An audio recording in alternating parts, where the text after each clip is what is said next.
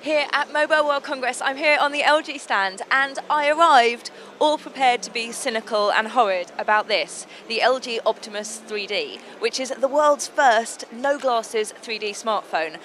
But I kind of love it. The boring stuff is that it's a 4.3-inch screen. Underneath you'll find it's running Android operating system, so you get all the good stuff like the market that you normally get with Android. It's got dual-core processors, so it's mega powerful, which it needs to be because of that 3D. On the back, you'll find two 5-megapixel cameras, and this means that you can record 3D.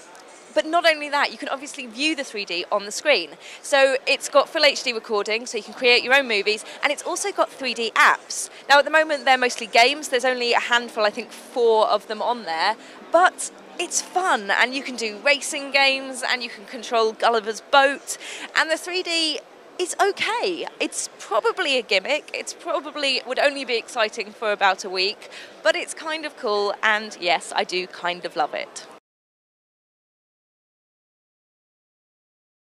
Want more? Go to www.frackulous.com/follow for a glut of RSS-y, iTunes-y, podcasty, subscription-y options.